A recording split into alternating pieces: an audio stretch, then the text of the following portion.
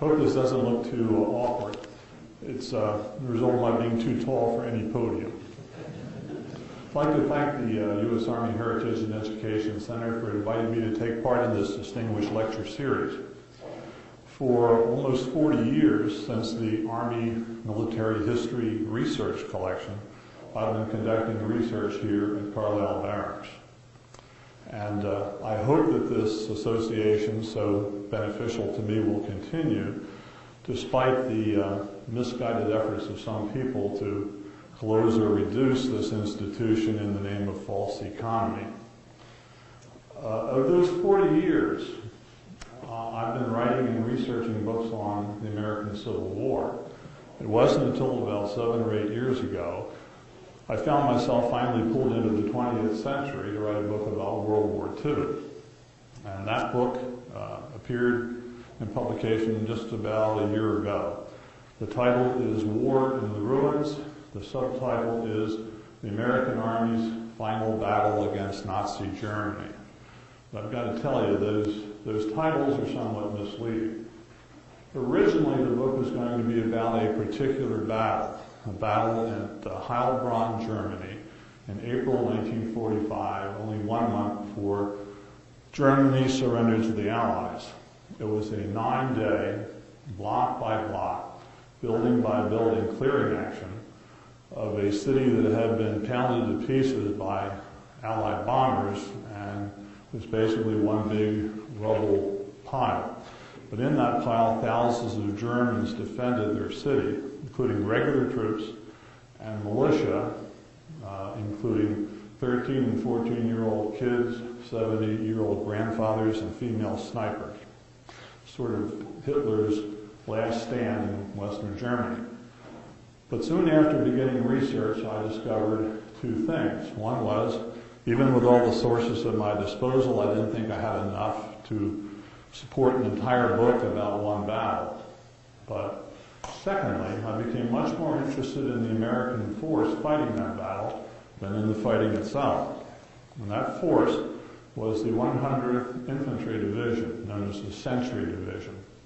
It was a respected and highly successful, but badly neglected military organization. Neglected mainly because, since it was in France in 1944 and 45, it fought well to the south of more celebrated units under Patton, Bradley, Montgomery, and under General Eisenhower's more immediate control.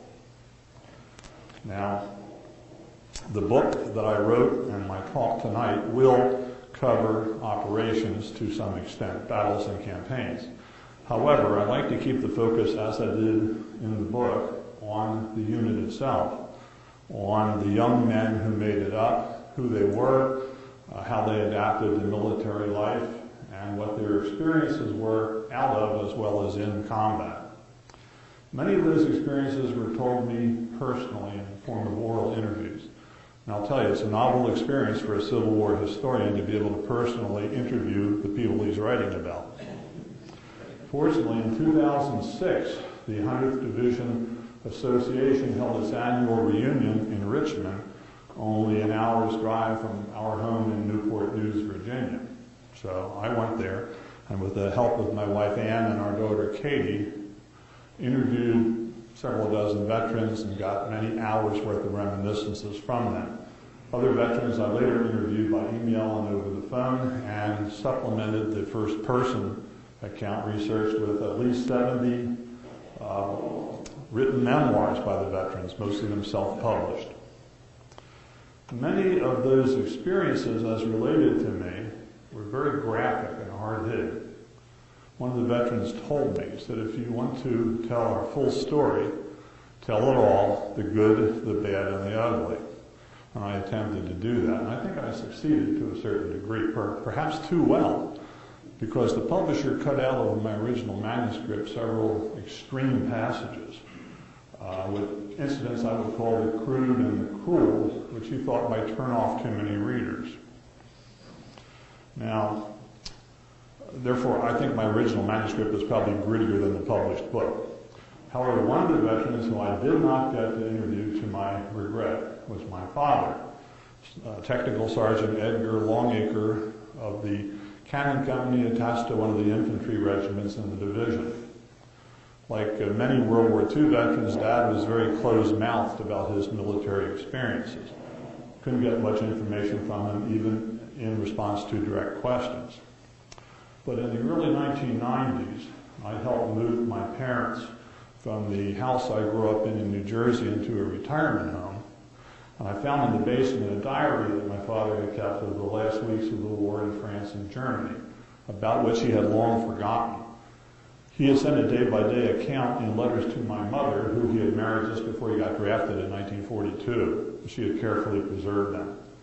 The diary is very interesting, very illuminating, because it spoke of events I had no particular knowledge of and had mentioned this Battle of Heilbronn prominently.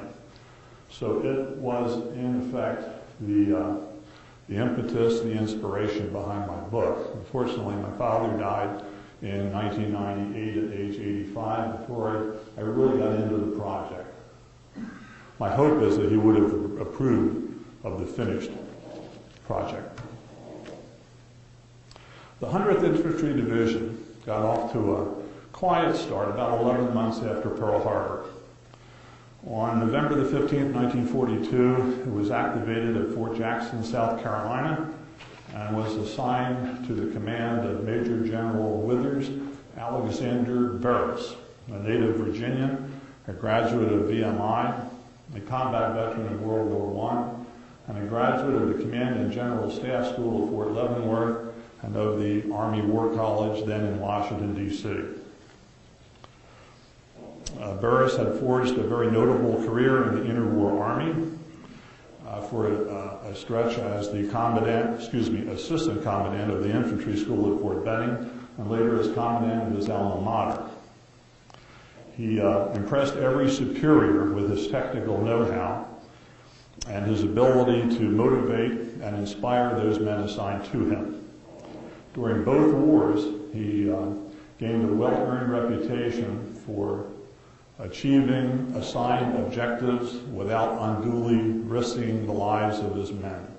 And every veteran I interviewed had the greatest respect and the highest regard, even though they had, very few of them had ever met him personally, for Withers Burris.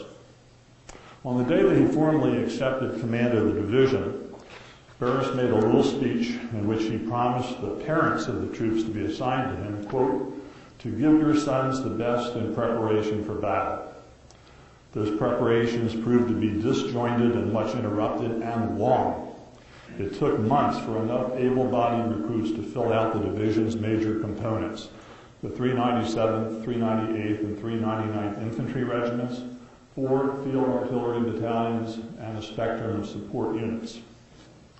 Basic training normally consumed 12 to 17 weeks, depending on circumstances, but the division as a whole trained for almost 2 years.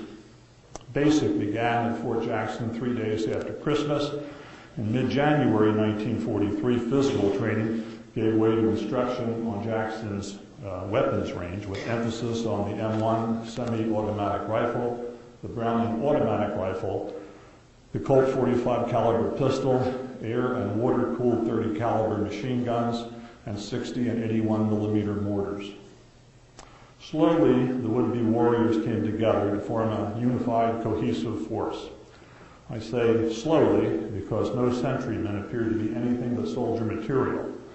The majority were 18 and 19-year-olds fresh from the senior prom or with at most 1 year of college under their belts. For many, Army life could be an overwhelming experience. A typical recruit, Tom Tillett of the 399th, who I think hailed from this part of Pennsylvania, recalled that it seemed to me that everyone else was older and about twice my size. The century took its men from every state of the Union. Regional dialects were many. And he wrote, most spoke a language I had never heard before. He heard other words too. Swearing was something I had never used before, but soon it seemed as natural as if I had always spoken that way. And I've got to tell you, the diary of my father's contained a number of hells and damns in it, even though it was written to my mom. So after reading it, I asked my brother, do you ever remember Dad using a 4-letter word? He said no, and I don't think he ever did except during the war. I think he was trying to impress my mother with what a hardened veteran he had become. Like most recruits, however, Tom Tillett found his place in the Army. 12 weeks of basic infantry training made me a man. Long hikes with a full pack would gradually get those muscles to another level. I started at 135 pounds and turned all of it to muscle. In the end, the division's recruits received a great deal more training than most other units of comparable size. In mid-November 1943, training at Fort Jackson finally ended with the men being shipped to the Tennessee Maneuver Area, a wide swath of the rugged Cumberland Plateau. For the next 2 months, they maneuvered over heavily wooded and elevated terrain, often in miserable weather, as part of a corps-sized force. The training was fatiguing in the extreme, but it would stand the division in good stead when it reached Europe and began campaigning in the Vosges Mountains of eastern France. But by now, many recruits wondered if they ever would go overseas. At Fort Jackson, the Sentry had developed a reputation as a show division, performing combat simulations for visiting dignitaries, high-ranking officers, and businessmen courted by the War Department. In the summer of 1944, a 1,200-man battalion paraded through the streets of New York City to publicize a war bond drive. When the division was shipped from Tennessee to Fort Bragg, North Carolina, for yet another supplemental training program in January 1944, rumor had it that the division would never leave the States. It had acquired a reputation as a permanent training division, or as some critics called it, a rubble-filled division, Army parlance for a replacement depot. Now, the latter description had a lot of validity. By early 1944, the division had supplied units already in action in Europe and the Pacific with a steady stream of replacements. The number eventually topped 3,000, almost 1/5 of the division's original strength. This wholesale loss required a comparable transfusion of manpower, and the newcomers were the reason behind the third training program. Now, the newcomers were a motley group. They came from airborne, military police, and anti-aircraft units, and included U.S. Army Air Force's pilot trainees. Hundreds came from special service units, including 500 soldier actors from the recently disbanded Army Warshow Task Force. Incidentally, one of the special services types was my father. He had played professional baseball for 7 years before the war. He was scheduled to be shipped out to Europe in 1942, but at the last minute he was held back and put on the baseball team at Fort Dix.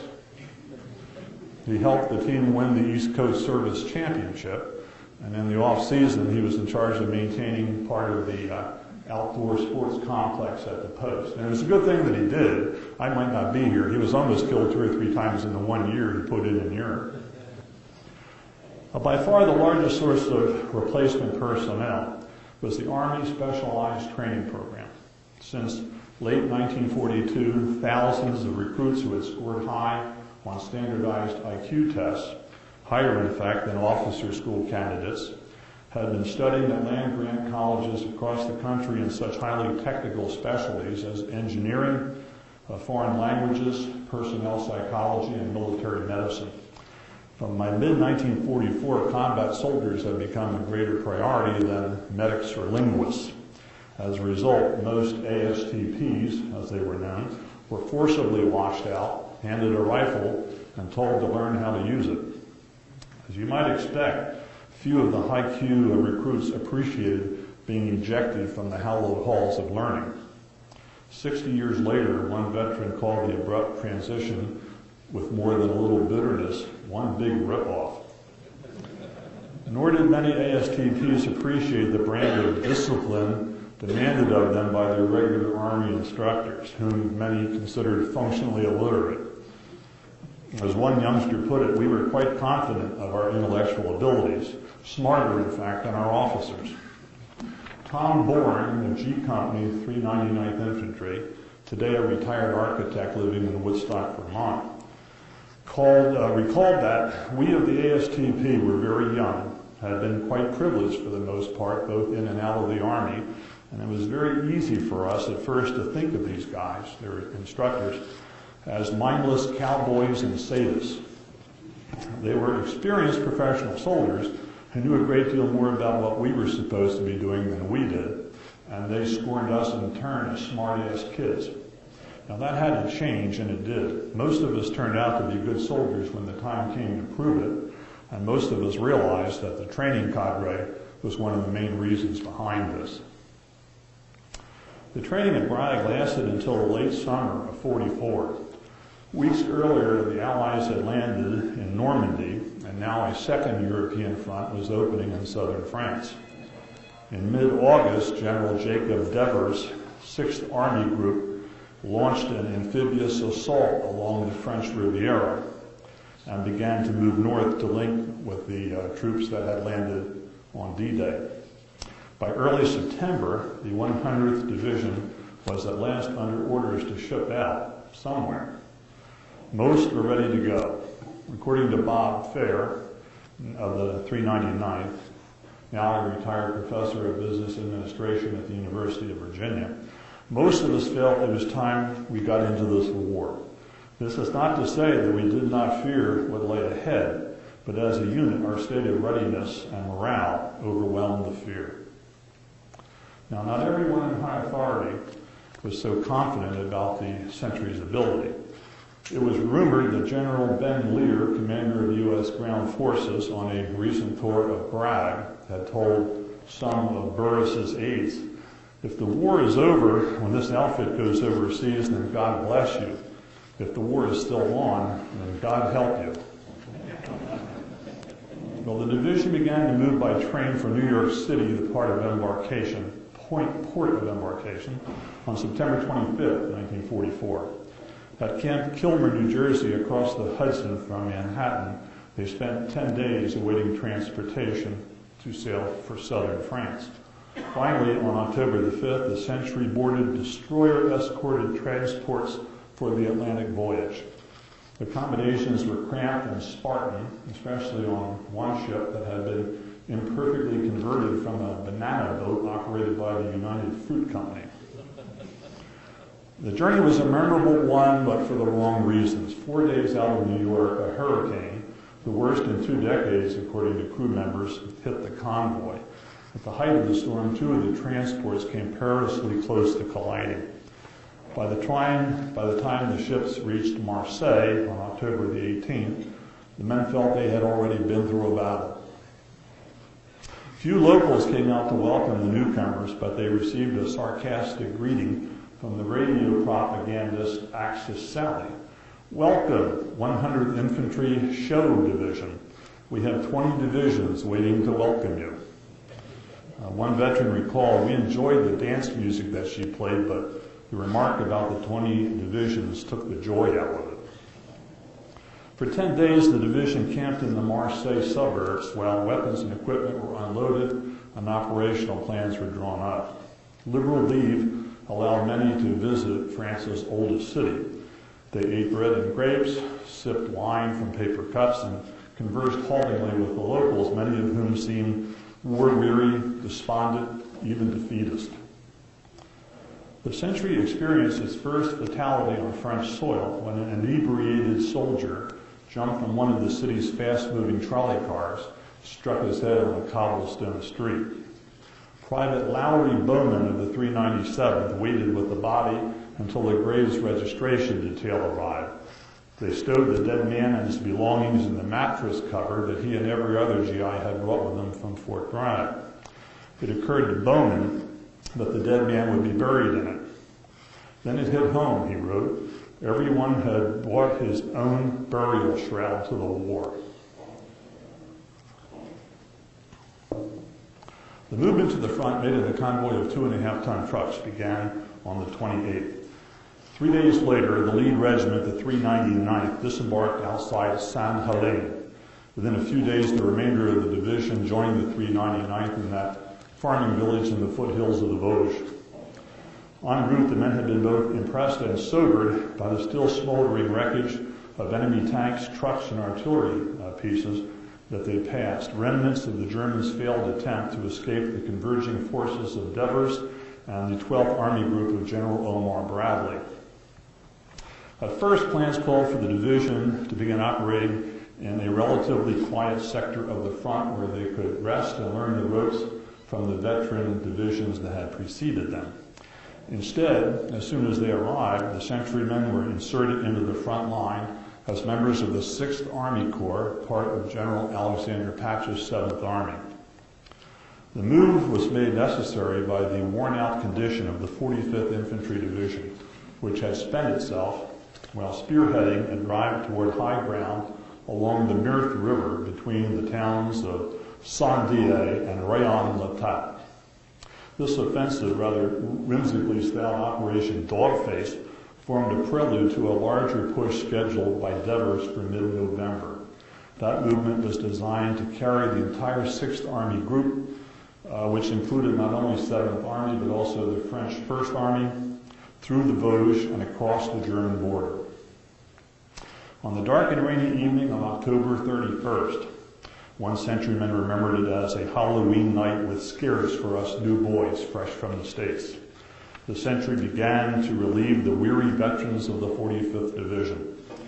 Added to the thump of artillery in the near distance, wind and rain kept many awake throughout the night. Sentries were startled by noises in the dark and let loose with rifle rounds.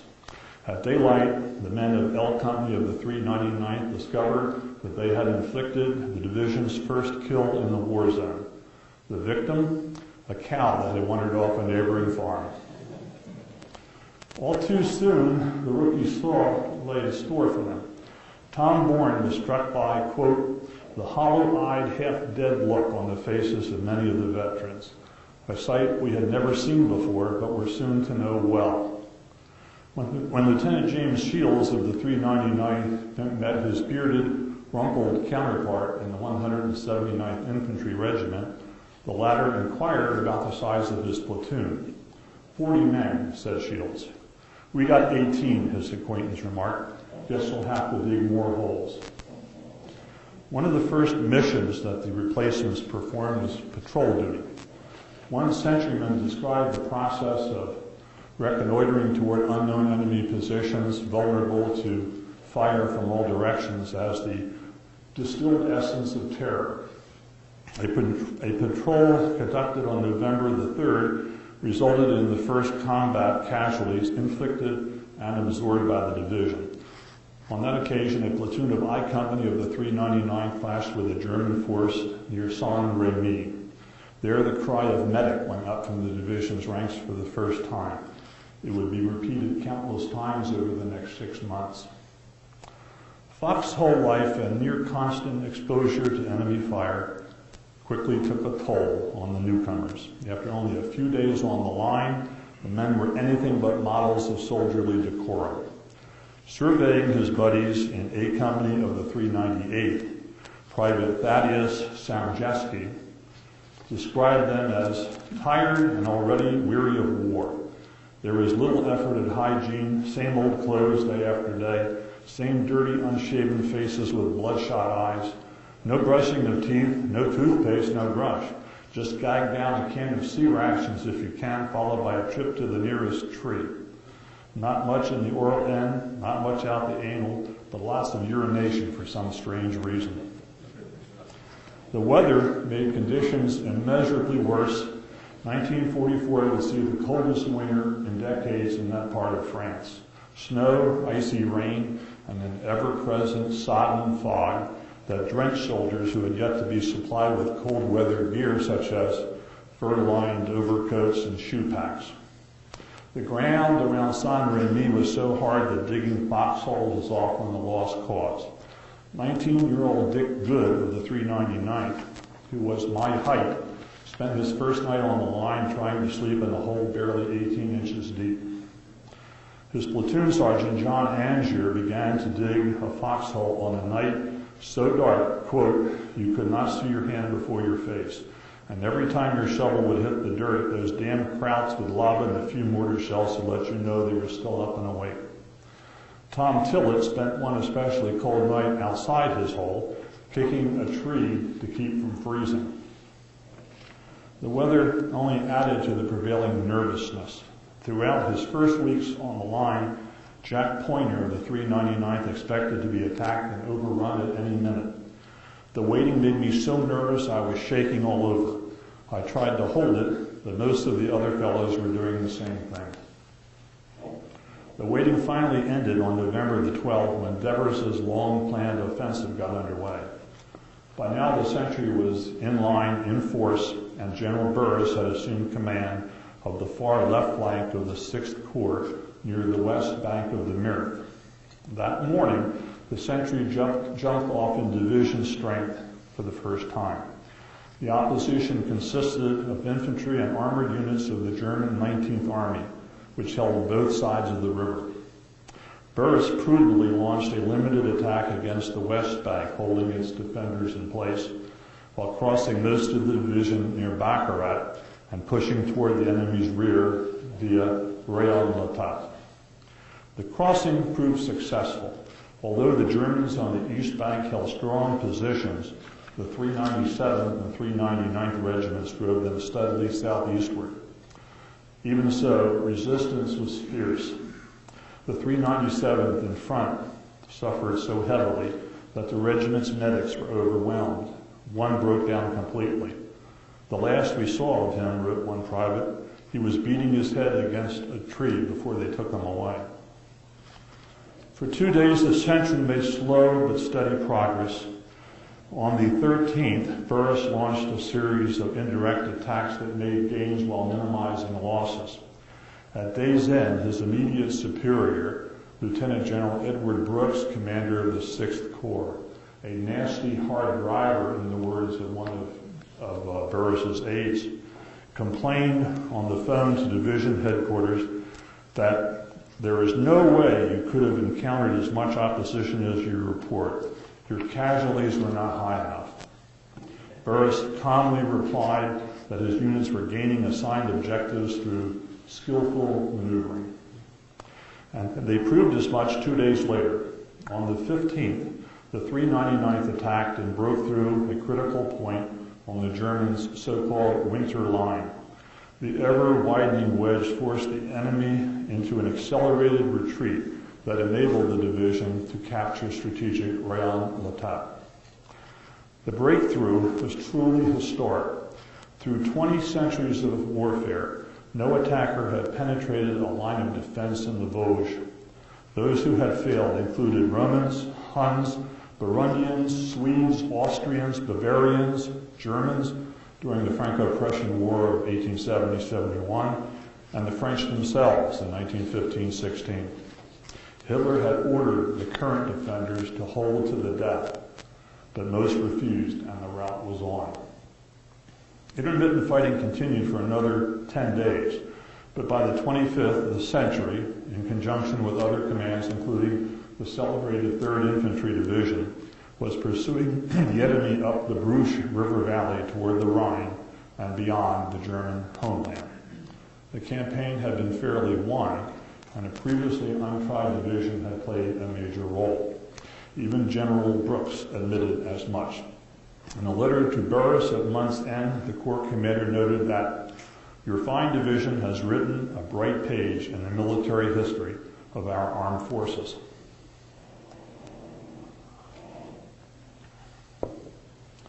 Late in November, General Eisenhower, the Supreme Allied Commander, determined that 6th Army Group should not cross the German border until the forces under Bradley and Montgomery made comparable progress farther north.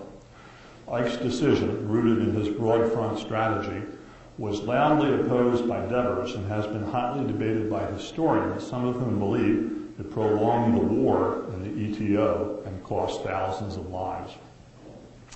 Following campaign's end, the Century, now temporarily assigned to the 15th Army Corps, was trucked through a pass in the mountains to Sarrebourg. There it resumed the pursuit of the Germans driven from the Vosges. Early in December, however, the enemy turned and made a stand. Suddenly attacking, they cut off some of the division's lead elements. A company of the 398th, positioned too far in advance of the rest of the regiment, was captured whole in the village of Vingen-sur-Moder. At about the same time, the platoon of I Company of the 397th was lured into a trap and surrounded on a hill near Ingweiler. Most of its officers and non-coms were shot down, leaving the enlisted men leaderless and confused. Tracer bullets from an unseen machine gun went through the knapsack of Lowry Bowman, who realized that he would not get off the hill alive. He wrote, "It is a strange feeling to know you are dead. There is almost a restful sense of resignation about it. I remember hoping it wouldn't hurt too much, but the only real regret I felt about being dead was that there was no way to let my parents know it was all right." By some miracle, he escaped with his life to lead a long and distinguished post-war career in journalism. These costly errors suggested that leadership at the regimental and battalion level was not uniformly adequate. The commanders of the 398th and one of its battalions were relieved. Another high-ranking vacancy had occurred a few weeks earlier when Colonel William Ellis of the 397th had been shot dead inside enemy lines while personally trying to retrieve another lost battalion. The officers who replaced these commanders made no such mistakes. Never again would units of the century be cut off from quick support. 6 army groups drive to the north brought Patch's army into attacking distance of the Maginot Line, the massive chain of forts, bunkers, artillery casemates, and above and below ground defenses that straddled the border with Germany in the vicinity of the medieval city of Bitche. Strategic necessity dictated that 7th Army could not bypass these defenses as the Germans had when invading France in the summer of 1940. On the morning of December the 14th, following days of artillery and aerial bombardment that had inflicted little discernible damage on the steel and concrete works, the 398th Regimental Combat Team attacked 2 critical links in the Maginot Line northwest of Bitche, Forts Freudenberg and Schießeck, manned by troops of the 25th Panzer Grenadier Division. 2 miles to the west, units of the 44th Infantry Division attacked another grouping of defenses on the right flank of the chain. It was a daunting task for a division that had seen action in only one major operation. However, 4 days of attacks by the 398th and supporting units against a massive convergence of enemy fire succeeded in capturing or neutralizing every objective. These included each of the 11 separate defenses that composed the Schießeck complex, connected by bunkers, tunnels, and underground railways. By the 20th, the Century, bloody but energized, was facing eastward, ready to attack fortified Bitche, when word came to relinquish advanced positions and assume a defensive posture. Word had come down about Hitler's initially successful counteroffensive in the Ardennes, which had brought on the Battle of the Bulge. Allied forces along the south flank of 12th Army Group had been ordered to move up to the support of their embattled comrades. The ground they evacuated was entrusted to 7th Army. The 100th Division was forced to extend its line so far to the north and west that it was soon defending territory normally held by 3 divisions. The extended perimeter was a grave concern at headquarters, whose intelligence experts had gotten word of a second pending German offensive, this one in the 7th Army sector via the Saar River Valley. The Century's position was especially vulnerable considering that several of the Maginot forts remained in enemy hands. Under General Burris's direction, the division crafted a carefully designed defense in depth. Its front line extended for more than a dozen miles northwest of Bitche to the farming village of Rimling. Toward the rear were multiple layers of defense, but wide gaps separated the division from its nearest supports, the 44th Division on the left flank, and on the right, Task Force Huddleston, a small ad hoc grouping of infantry and light tanks. As they awaited an attack they were assured would come, but no one knew when, the GIs were assailed by bitter weather that lowered physical resistance and morale. As he sat in his foxhole west of Bitche, 20-year-old John Corey of Love Company, 399th Infantry, quote, felt like a very old man. I had thought for some time that the war was never going to end. Thanksgiving and Christmas had come and gone, and there was no end in sight. What was the use of fighting? We had been living in the rain and snow during one of the coldest winters in recent European history. We shivered as we trudged out on patrols, and we were never warm. Death would not have been such a bad alternative. Quickly, however, Corey decided I had to forget such a stupid idea. The German offensive, styled Operation Nord, that is North Wind, began just after dark on New Year's Eve. Hoping to drive a gap between Patch's 6th and 15th Corps, infantry and armored units of German Army Group G struck all along the Sentry's line. Appreciating the division's vulnerability, the attackers delivered their heaviest blows against both of the flanks. Though hard-pressed from the start, the division held its position, but then disaster loomed. To the west, other 6th Corps divisions began to give way, and soon Task Force Huddleston was in full retreat, uncovering the division's right. Huddleston's loss caused some companies of the 399th to give way, but enough troops remained in position to slow the attack in that sector. After a time, forces that General Burris had positioned in the rear, including a regiment on loan from Corps headquarters, counterattacked and recovered most of the lost ground. Meanwhile, at Rummeling, a series of attacks by infantry and an SS Panzer division, extending into January the 3rd, eventually uprooted defenders from the 397th Infantry. They had been exposed by the fallback of the 44th Division. But they retreated in good order, and they too counterattacked, and these efforts stabilized the lower flank and prevented the Germans from circling into the rear of the 397th. Continuous stubborn resistance eventually slowed the enemy assault in all sectors. As early as January 3rd, Headquarters Army Group G admitted that the offensive had, quote, lost its momentum. Sporadic ineffective attacks continued until the 10th, although not till the 25th did Hitler officially call off Nord Wind. By then, although more savagely attacked than the forces to east and west, the Sentry held a line that protruded well forward of the rest of the American position between the Saar and the Rhine Rivers. Highly impressed, General Devers publicly praised, quote, the rugged American stubbornness of the combat elements of the 100th Infantry Division, which played a tremendous part in stemming the tide of attack by superior enemy numbers. Over the next 2 months, the war in northeastern France appeared to have been put on hold. Intermittent action, mostly of the small unit variety, continued, but the Germans appeared increasingly reluctant to test the strength of the American positions. Growing numbers of enemy deserters and easily taken POWs suggested that in this sector at least, the Wehrmacht had reached the limit of its offensive power. The decrease in activity allowed frontline troops, for the first time in large numbers, to rotate to the rear for rest and refreshment. As often as once a week, portable showers enabled the men to scrub off the grime of the French countryside and don new clothes, a therapeutic experience that can make the grubbiest GI feel like a new man.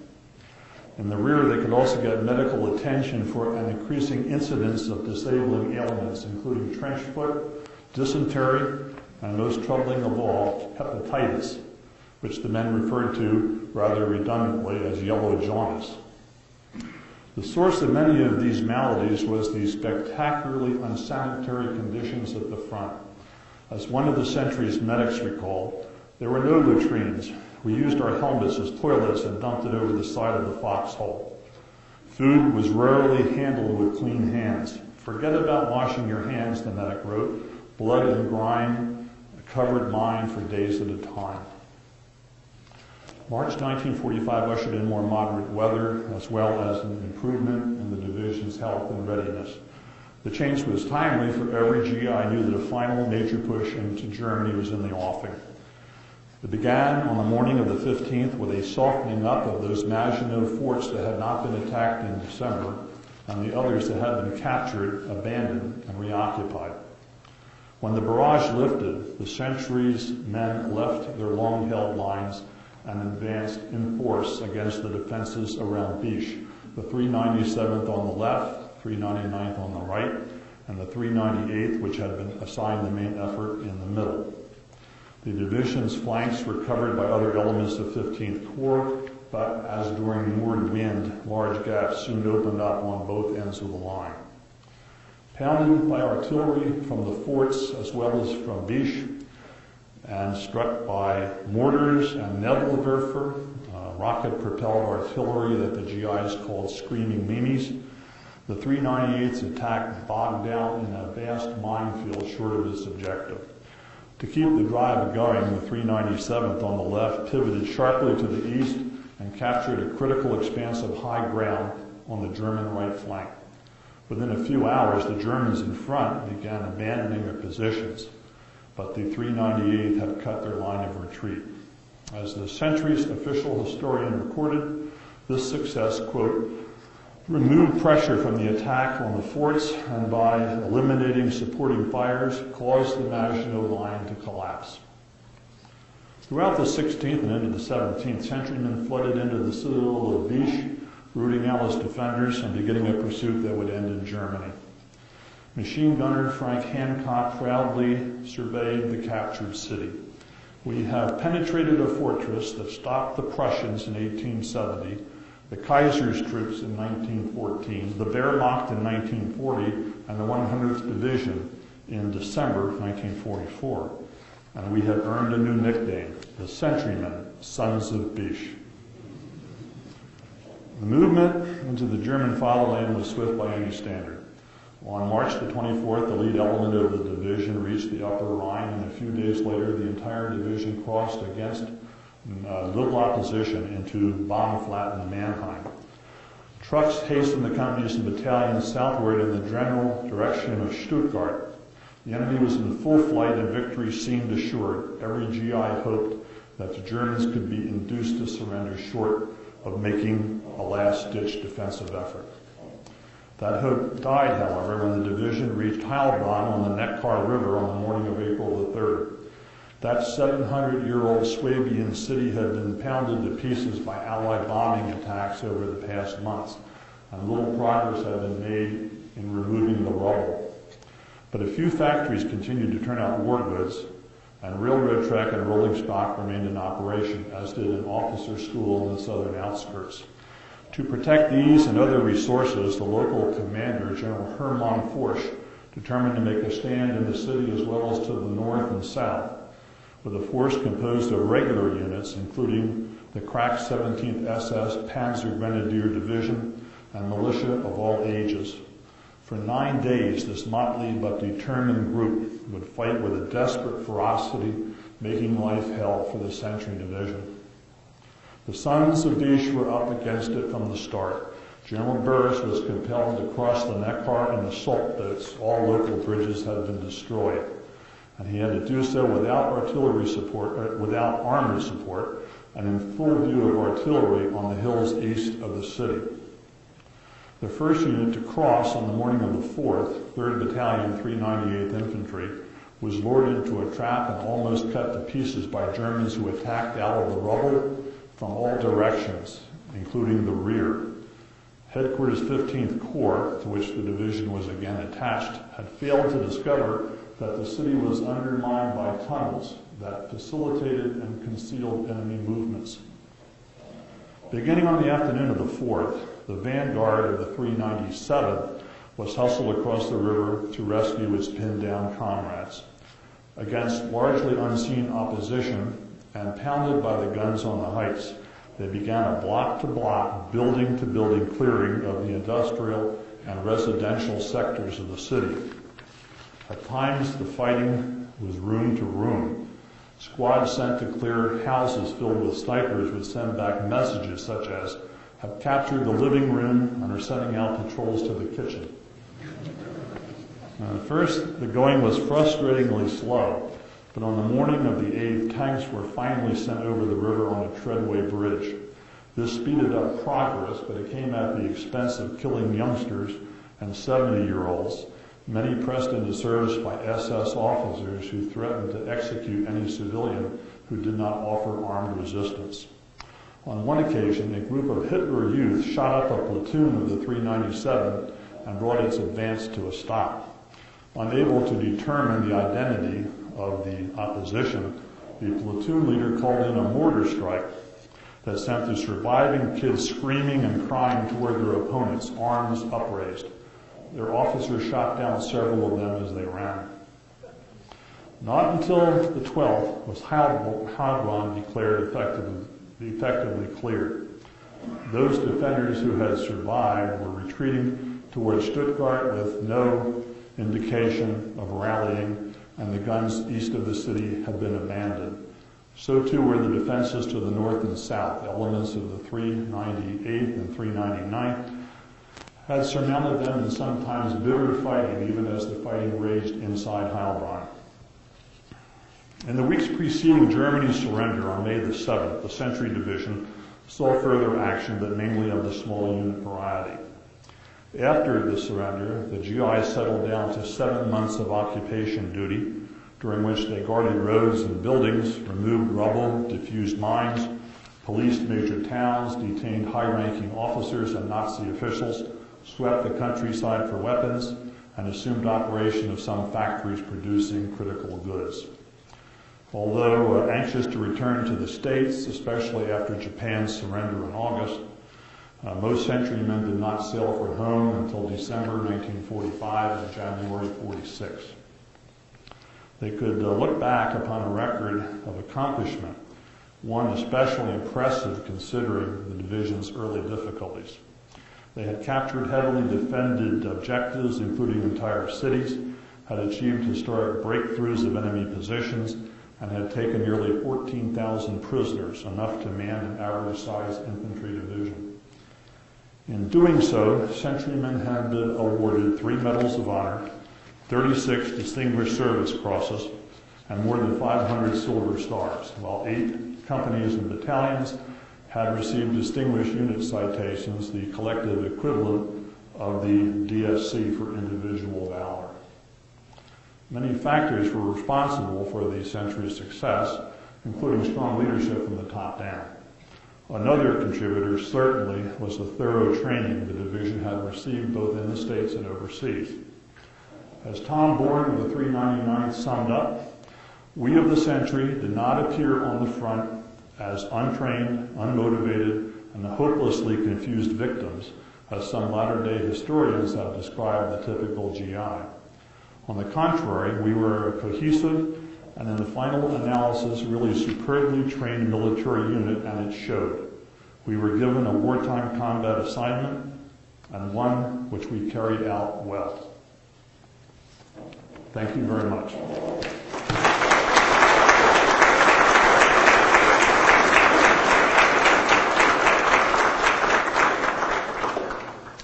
Not used to all these wires. I'm afraid you can move around much.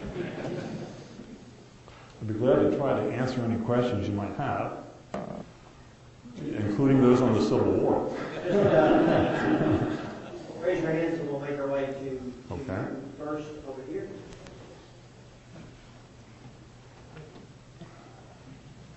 You talked a little bit about the occupation. When you interviewed the people, did they talk about their life during that occupation? I always wondered how soon they took away the ammo when they interviewed. Well, they didn't really talk much about it. My father did in his diary. He talked about sweeping the countryside for weapons and how they had to go looking for small towns, and they had to fight against unrepentant Nazis, who were trying to reestablish somehow lines of communication. They had this group of saboteurs and assassins called the Werwolf, which really turns out to have been not nearly as effective as some legends make them out to be. But they were fifth columnists who had to be overawed too. The one thing I remember the most about occupation was when a select number from the division were taken to Dachau to see the death camps. They all had memories of what they saw there. And most of it they didn't really want to talk too much about in detail, but it was obvious that of all the post-war duties they performed in Germany, that was the one that stuck in their mind the most.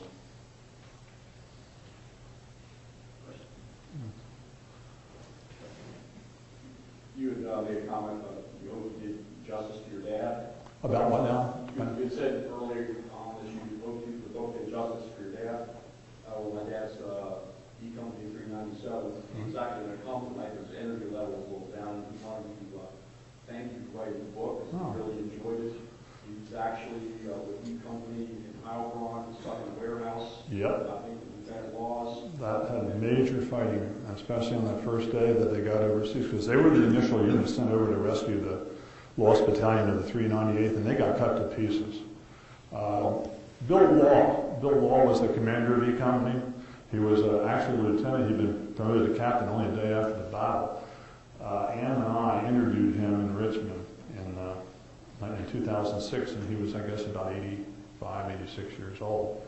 And it was apparent to us that after all these years, he still felt personally responsible for the 58 men of his company that were lost that day.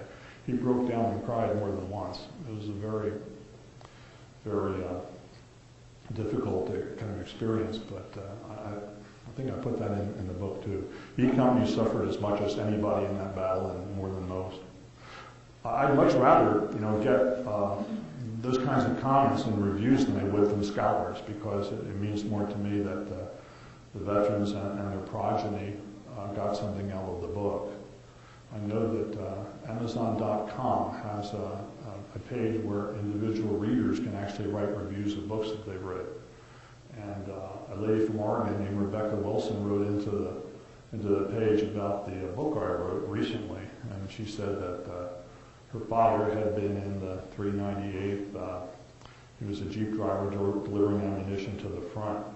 And she said that over the years she had tried to get information out of him about his war service, and he would tell her some things, but it was still very hard for her to really pin it down, because she said she couldn't find hardly anything written about the 100th Division in book form or anything else. So she said they jumped at my book when they saw it advertised, and she got a copy of it, gave it to her father, but she said he wasn't able to read it because he died only a week later. He said the last week of his life he couldn't sleep because he was reliving memories of the war. And I'm wondering now if finding out my book, stirred that up in him. But she said after his death, she went through the book and marked it, and bookmarked it. And she said she found corroboration of everything he had told her in the book. And she talked about how important it was that people know the sacrifices that these men made. She kept saying in a review, freedom is not free. These people proved it. And she thanked me personally for writing the book, and that made all the work of research and writing, a certain amount of which is always grudgingly worthwhile. Kind of walk ahead, lost 60 men because my dad he says they were ordered to withdraw. So he and his Vauxhall buddy, Private Ralph Frazier, headed off towards this window. And luckily he had studied German when he was young, because he gets to the window and he looks out and he hears this, if I can do justice to the Germans. He comes in the house, they're coming out, and he says to his buddy Ralph, he says, I don't think we'll go this way. So, otherwise I wouldn't be here. That sounds familiar to me. I wonder if that's in Bill Law's account of the fighting in Heilbronn, which appears in the book Boxcars and Burps, a self-published book he wrote with a couple of other officers of E Company of the 397. Big chapter about Heilbronn, and it goes into great detail. And that sounds really familiar to me, that whole thing you're mentioning. Did I mention your father at all in the book? I don't think by name? Okay. He really enjoyed his account. You may not have been at that reunion. He talked about the death of his, Bill Law talked about the death of his friend and his second in command, Lieutenant Pete Petracco. He had been shot trying to save another enlisted man from fire, and he said, Pete died in my arms. And he said something about everybody around me felt quiet because they realized how much anguish, I was in. You can't get that kind of stuff, from talking to Civil War veterans, can you? That's why this book meant so much to me. I lost a lot of sleep at night because of the stuff I was reading and writing about. I was also afraid I might not tell the story exactly right or at the proper length or something. That really kept me awake. several nights. I could almost going to stop reading books, get some sleep. And in your research, did you come across any German sources that talked about their engaging in 100th Division and what they thought of the fighting morale of the men on the opposite side? I don't read German, but the major archive of the 100th Division is at the George C. Marshall Library on the campus of VMI. And that is the largest archive, the most thorough archive of any American division in World War II. Everything you want is there. I mean, official reports, all copied from the National Archives, and they have some German accounts, and some of which were translated and I was able to use. There was a couple of books written also by German veterans. And an interesting book right here at Carlisle Barracks in the collections here that described Heilbronn in great detail, what it was like before the war and what it was like after in Germany, but I was able to translate enough of it so I could get a feel for it. Incidentally, the U.S. Army Heritage and Education Center is a great treasure trove for the division. They have the unpublished papers of General Burris here. They also have the unpublished papers of his second-in-command, Brigadier General Albert Tyson, and they have the papers of Franklin Gurley, who was the historian of the 399th. He was a veteran of the 399th. After the war, became his historian, and later became the historian of the entire division. Interesting guy. If you watch Law and Order, you know the part that Sam Waterston played, Assistant District Attorney of New York City? That's what Franklin Gurley was in the 1950s. He was the Assistant DA for all of New York. I don't know how he found time to write about history, but he did. And they've got 12 or 13 boxes of his papers here.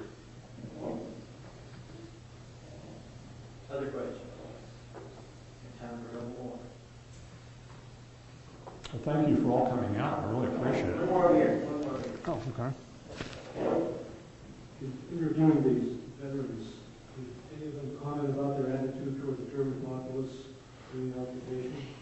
I don't remember, did they? I don't remember if they did or not about the Germans outside of the. They kept saying that these were I'm losing something here, and they did mention something about post-war occupation because they talked about how the Hitler. It's still not working. How. Is something missing? They talked about how some of the people were unrepentant, and they said they were mostly the Hitler youth.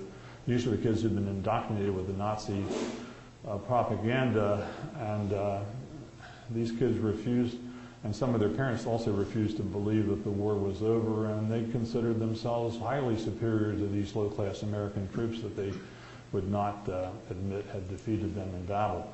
So those were some comments, but very little I can remember they talked about the German people. Very little talk about the post-war period. I really had to piece that together from written sources more than from interviews. And I'm not sure if that was because they had bad memories they didn't want to dredge up, or just because the combat overwhelmed everything in their memories, and the occupation duty paled by comparison. I call one more question. Over here, sir. I thought I was going to go. Thank you. Civil War. There you go. There's a little known incident where a young lieutenant, I think his name was Castleton, was sent from Pittsburgh to St. Mary's to in gold and false bottom wagons because Lee was approaching Gettysburg, and they didn't want the gold to get into the Union hands, and they sent up to North Central Pennsylvania by the freeway in St. Mary's, and they were to come down the Susquehanna River, and that shipment was lost. And I think what happened was the civilian scout, Collins, I think his name was, and maybe one or two others found out about the gold and bushwhacked their own escort and divided and hid the gold. Do you know anything about that? No, I haven't. I don't know anything about that. See, I'm a World War II historian now. So, no, I had not. I wrote a book about the Gettysburg campaign and some incidents in that particular area, but I don't remember that particular one. No. What was the name of the person you mentioned at first? I believe it was Castleton, a young lieutenant who had malaria. And he was the only one that allegedly knew about the false bottom, the gold in the false bottom wagons, and there were perhaps 10 or 11 drivers with them. Sounds like something that should go on the History Channel. Yeah, during one of his malaria Fits. events, he spouted off about the gold, and I think that's what triggered everything. And there was Nothing's been heard of it since? I mean, the city of Harrisburg could use that, couldn't it? When you think about it. And I think we'll leave it there.